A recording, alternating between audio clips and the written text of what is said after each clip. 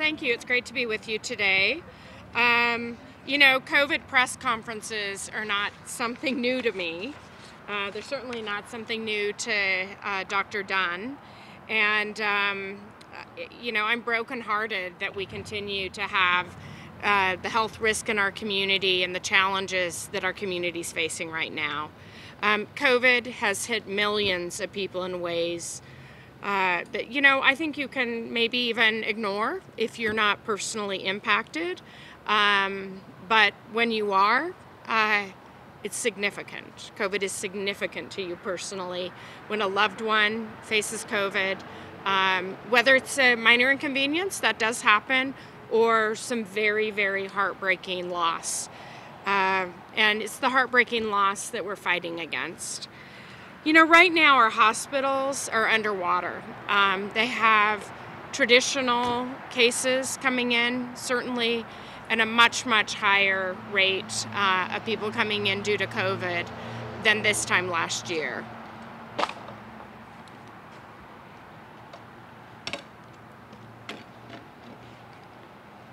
And sadly, 85% of people who died from COVID from January 1st through September 10th were unvaccinated. So that's 299 unvaccinated individuals who passed away during that time frame. We know that the unvaccinated are 5.1 times at greater risk from dying from COVID. They're 6.8 times at a greater risk of being hospitalized due to COVID, and 5.9 times greater risk of testing positive for COVID than those who are vaccinated. Our Salt Lake County team continues to vaccinate. We continue to work with partners to reach out to the community, to find ways for people who have not had access, have had barriers to come in and get vaccinated. Vaccinations readily available through partners, through our drugstores and pharmacies. And even so, we continue to see this Delta variant really putting our community at risk. And I'll tell you, we've been through a lot of interventions along the way, and we've had restaurants impacted and businesses closed. We're not suggesting that. What we're suggesting is vaccination for those who have not been vaccinated, and mask wearing when around others, just so that we can prevent the spread of COVID-19. So with that, we really want to both educate and inspire people to step up, and people who may be hesitant. And we really felt that some of the real-world stories of COVID's impact were important stories to tell. And that's the purpose of this media campaign that you're going to learn more about. And I want to thank all of the participants who told personal stories about their COVID journey. And we have Shelly and Erika here today, and I want to thank you for participating both in the campaign. Thank you for being here today. So with that, I'm going to turn it over to Dr. Angela Dunn.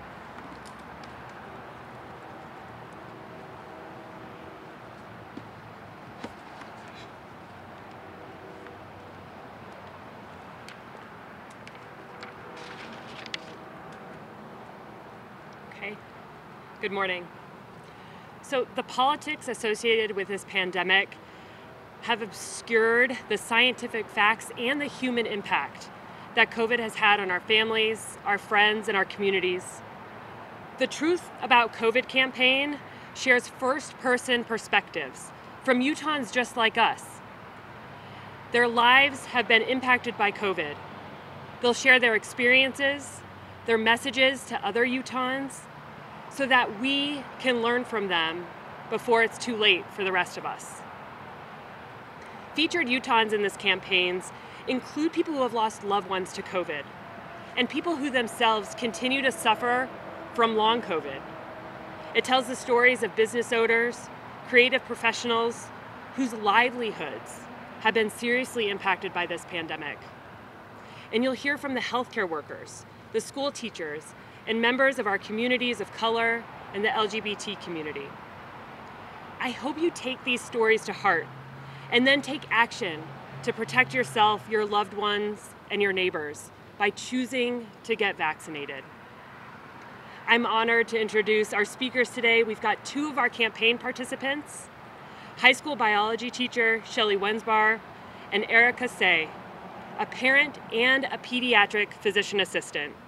We've asked them to take a minute or two to share their personal stories with you about what the COVID vaccine means to them.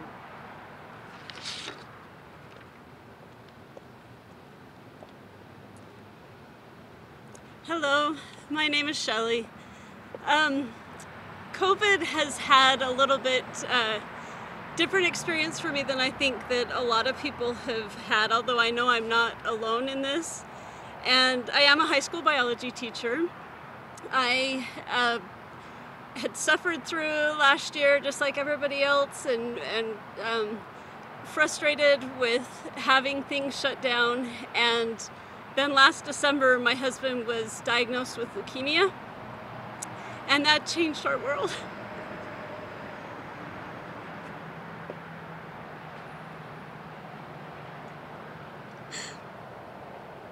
I'm sorry, but I'd be able to get through this. So we both had the vaccine, and with my husband's particular type of leukemia, it is the very white blood cells that would make the vaccine effective. And so he's right now, so it really didn't work for him, and now it's completely ineffective because he's in the hospital right now with a bone marrow transplant,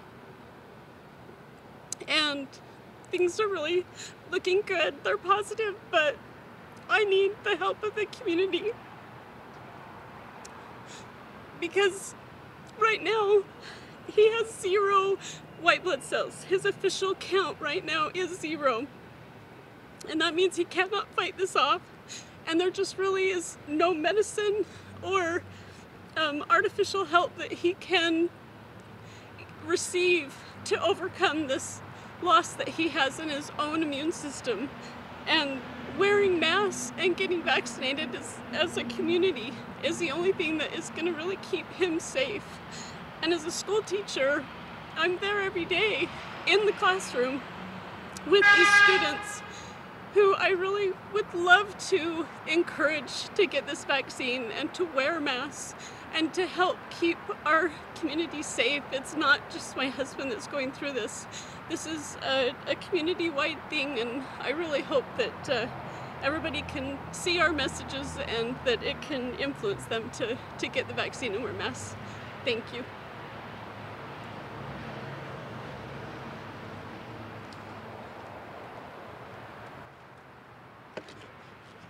Good morning. My name is Erika Tse. I'm a pediatric physician assistant in this community here in the Salt Lake area. I've been practicing for 10 years in this community. I am a parent of 3 children, one who has been in the hospital 6 times due to underlying medical conditions. And luckily, when my daughter had COVID last year, he did not test positive. I want to reiterate some numbers and some facts to the community, to everybody listening right now. They are delaying surgeries at Primary Children's right now as we speak because they are full. It's not just COVID. We have rhinovirus, we have adenovirus, we have enterovirus, we have illnesses almost at the level of January, which is the dead of winter right now. We are seeing RSV at levels we've never seen in the early fall before. To those that say masks don't work in our leadership in this very state, we have proof right now that it does work. We have the numbers, we have the data from just the 4 weeks that schools have been open. Salt Lake City District has almost half of the cases per 10,000 that all the other districts in the Salt Lake County have. 500,000 children in the United States have tested positive for COVID in the last 2 weeks. 30,000 have been hospitalized. We here experienced a death in Salt Lake County just last week. We have to get vaccinated, we have to wear masks, we have to do our part to save those around us and to continue to fight this fight until we can get through to the other side. They're doubling up children in rooms at Primary Children's. The nurses are tired, the doctors are tired. We can't continue to fight this fight anymore without the help of the community, and that includes every single person out there. Every single person's Decisions make a difference. Don't think that yours won't make a difference. At this time last year, only 12% of the cases testing positive for COVID were kids. Now it's 25%. That's 1 in 4. The hospital at Primary Children's is running at 110% capacity, where normally it's supposed to run at 75 to 80% capacity. We are hurting our children. The decisions that you're making are hurting our children. It may not be directly your children, could be your neighbor's child, could be your community church's child. It could be the adults. We just listened to the mayor say that we've had over 200 deaths of unvaccinated people, adults in this community. We need to get vaccinated. We need to wear masks. Please, please listen to your healthcare providers. Go and meet with them if you have concerns, if you have questions. Please read the legit and 100% scientific facts. Don't believe things from your neighbors or from sites that are not completely verified. Thank you for your time.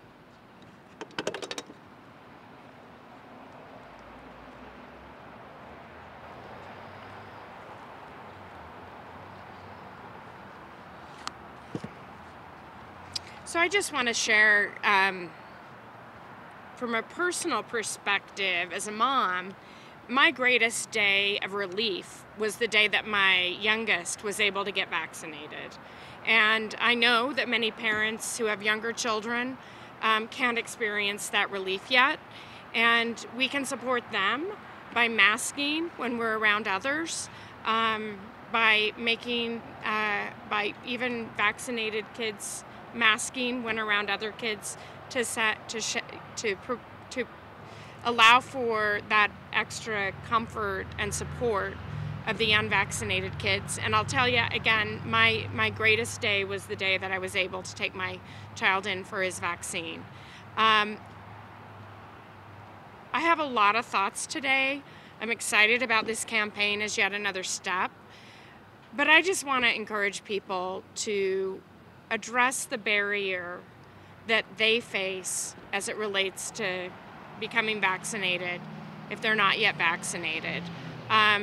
If it's you need some support with an employer, just call my office. We have resources. Call the health department. We have resources. I ask also that neighbor to neighbor, you help persuade, you help transport, you help identify a location and a time where somebody can get vaccinated, and one neighbor to the next, one friend to the next, one employee to the next. We work to get our community's health restored. At this particular time, my greatest concern is the one raised, our hospitals. We just don't know what's around the corner in terms of lost life, not due to COVID, due to an accident or an illness that was unknown, an unavailable bed, personnel not being able to respond as quickly as we're used to in our healthy community. These are real risks to us right now. And, you know, there were stages of COVID where we had concern over our economy, over the viability of our restaurants, over our general welfare. Right now, it's beds available in our hospitals, and it's a very frightening time for us as a community.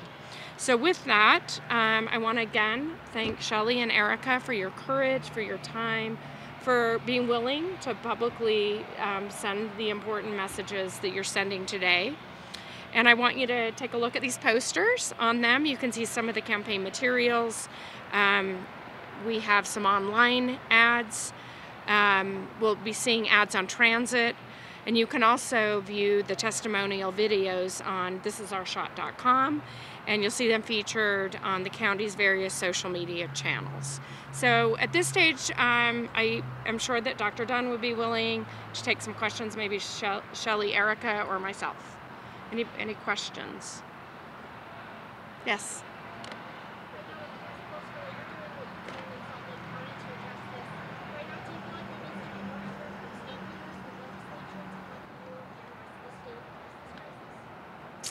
You know, the county, using its broad resources, the county health department, we are coordinating with schools. We are coordinating with testing. We are case tracing. We are targeting our limited resources. We're expanding resources. We're budgeting. What we now need are policymakers willing to step up. So I would like to see more from state leaders, from our legislature, for all those in a position to enact policy change. I would support that.